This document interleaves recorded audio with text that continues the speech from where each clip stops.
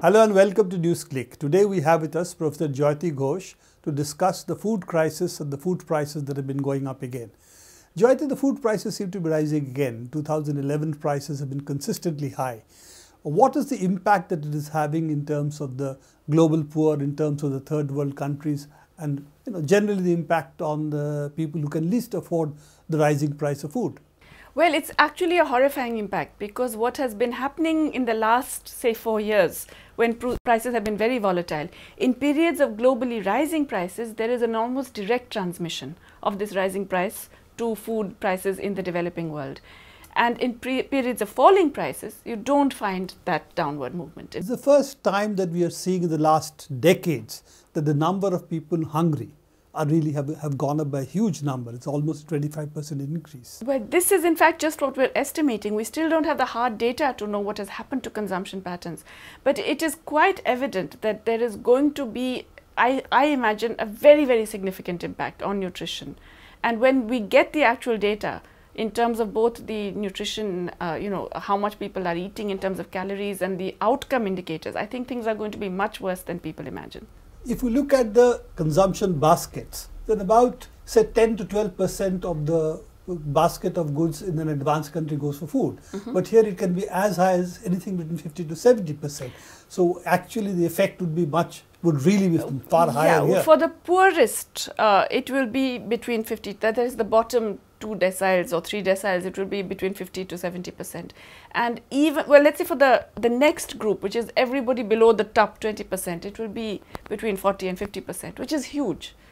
And what we have found, even little data that we have from the latest National Sample Survey for India, is that there is a significant increase in the unit value of what people are spending for essentials: wheat, rice, dal, sugar, all these essential items. Now, if we look at the price rise that has taken place, there are 3 arguments that are given. One, of course, is the imbalance between the demand and the supply, arguing that Indians and the Chinese are eating too much. No, that's ridiculous, because in fact, if you look at it globally, Chinese and Indians are eating less. The consumption of most of the basic food items for which the price has zoomed up, like wheat and rice, has actually fallen. The aggregate consumption has fallen in China and India. But more generally, if you look at global demand and supply, there is really no relationship between the increase in food prices and the behavior of demand and supply. Broadly, they have been more or less in sync. Global demand increases by maybe 4 or 5%, global supply increases by 5 or 6%. So there should be no major change in price if you're looking in terms of the FAO data on supply and utilization. So what explains this kind of volatility in the market, and also almost tripling of the prices over the last 4 or 5 years? Yes, well, what we found is that prices doubled or tripled between January 2007 and mid-2008. Then they fell again to almost the same level of January 2007. Then they've been rising again. We have now had 13 months of very, very high prices, very prolonged period. It's a plateau where we have crossed the earlier peak of June 2008. And this, as I said, is having this huge impact globally across the world, but it's not related to real demand and supply. There's one supply factor which is important, which is the diversion to biofuels. Subsidies on biofuels in the United States and in the European Union have meant something like 1/3 of maize output and half of maize imports for the European Union, and about 40% of maize output in the US is diverted to biofuel production. Coupling of the oil prices to, in some sense, the food prices through the biofuel. That's issue. part of the reason. But the other thing, of course, oil prices directly affect food prices, because oil enters directly into cultivation, because it's the energy, the input cost, the transport of food. So when oil prices go up, food prices will also go up. It enters directly. But both oil and food are actually affected by another third factor, which has really been, in a sense, the dominant reason for the price increase, and that is the financial activity in global commodity markets. Can you explain a little bit, because all of us thought that speculation is something that is inherent in the commodity trading. So what's new in this? No, what's very new is that we now have in the commodities market the activity of financial speculators who have no interest whatsoever in the physical commodity.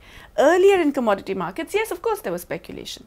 But globally, in fact, in the international commodity markets, that speculation was confined to those who have an interest in the physical holding of the commodity. So large grain traders and people like that, agencies like that would be involved in that. They are not a large part of the futures market in the global trade was really because of hedging. Because you will either be needing, let's say you are McDonald's, you need lots of potato chips. So you hedge for potatoes 6 months from now. Or you are Cargill, you're a grain trader. So you hedge for your purchases 6 months from now. What we found now, especially after 2006, is the very active involvement of financial companies that have absolutely no interest in the physical holding of the commodities. This was enabled by financial regulation in the US, which began in 2000, the Commodity Futures Modernization Act. It brought in the possibility of purely financial players entering commodity markets through a lot of, I won't go into the details, but there were various measures that allowed them to enter. Now, when the housing market was active, there was less incentive to get in to all these other new things. But when the housing market started slowing down, they're looking for other avenues. They enter commodities. And that pushes up the price. That makes commodities even more attractive. So more and more people enter. From about 2000, you find that there's a big increase in what is called over-the-counter activities. These over-the-counter activities doubled, tripled, and they really track the futures price, which then starts leading the spot price in all these major things. Normally, a purely hedging market would be characterized by what is called backwardation. The future price is lower than the spot price. Increasingly, we have found during that period of price spike up to June 2008 and now that we have contango. The futures price is higher than the spot price. It's driving up the spot price. And that's because, in a sense, there's an expectation of future price increase and there's a speculative activity which is driving up the futures market. Argument that is also given, it's the index traders rather than the original grain traders or the grain speculators who really in some sense oil the futures market. But the index traders only buy long, and therefore there's only an upward pressure on the market that is created by the index traders. And this is one of the reasons that you have what you call the contango.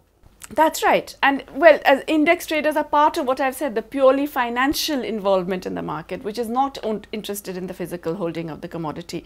Now, the world is more complicated today than it was, say, 3 years ago, when index traders, I could say, yes, they've dominated and they are the reason.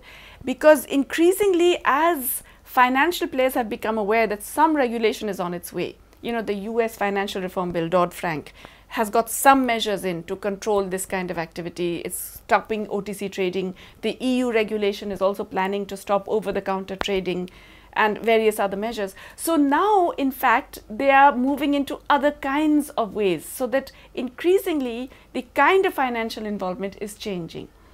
So it's not a very clear picture. It's not anymore just index traders that are driving it up. Now you have a range of others. You even have the grain companies doing financial trading because there's a lot of profit to be made in it. So why not? So Glencore and Cargill are doing financial activity, even though they are really commodity traders.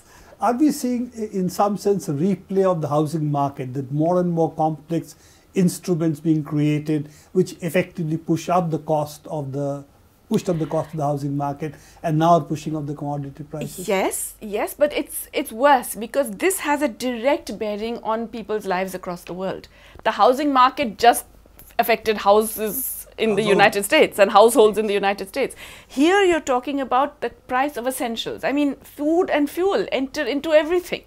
And so what you're talking about is an artificial raising of prices of essential commodities that then get transmitted globally across the world and affect the poorest people. You've argued in one of your pieces that while the prices rise, the domestic price rises, but when it falls, it doesn't fall, which is what you said a little while back. The other issue that comes up is, can the countries themselves, they can do something about the domestic prices of countries like India, for example? Absolutely. You see, in fact, that's what is so interesting, is that there isn't one pattern across the world. There are some countries that have managed it much better than others. in China, for example, yes, there has been food inflation. Pork is the big one, but I'm leaving that out for the time being. But it is still lower than the other inflation. So in China, the inflationary forces are slightly different. It's not led by food inflation. In India, it's very clear food inflation has dominated. And we have been much less able to prevent that global impact hitting us. There's no reason why that should happen, because we are in a position to be able to control domestic food prices. We are in a position where we need not import, unless absolutely required, where we can go in for measures that somehow protect both domestic farmers and producers and consumers from the global price. So we should be able to have less of an impact of the price increase. Unfortunately, our government seems to have decided that we should be affected by the global forces. We should allow the global forces to impact us.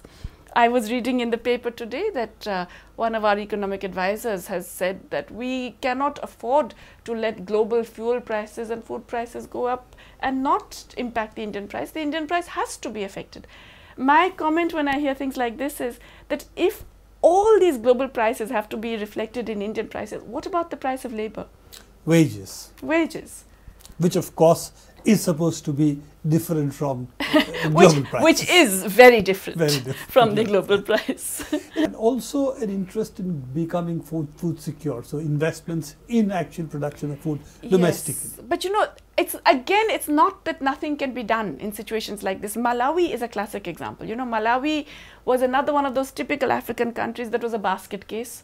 It was always in trouble, always getting into famines, having to import food, etc. Under World Bank pressure, IMF and World Bank, it actually got rid of its strategic grain reserve, what we would call our food stocks. It got rid of it because they said, what's the need? You'll just import when you need it and export the rest, all of that nonsense. So it got rid of it. The next year it had a massive famine, huge devastation, lot of suffering, massive increase in prices, hunger, deaths, etc. The World Bank, IMF and everybody told them, oh, it's because of a failure of governance. The usual thing, it's because of corruption and crony whatever, and it's all your fault. Thereafter, the Malawi regime, which is not a great regime in many respects, but they took a conscious policy to forget the World Bank advice, to give subsidies on inputs, on fertilizer, etc. to their farmers, and to somehow raise smallholder agriculture. Now, they were extremely successful. Once they actually decided to forget the World Bank advice, they became the most rapidly increasing agricultural production in the region. During the last period of food price increase, they were exporting to their neighboring countries, and they were managed to sustain very low domestic price increase for their own consumers. Thank you.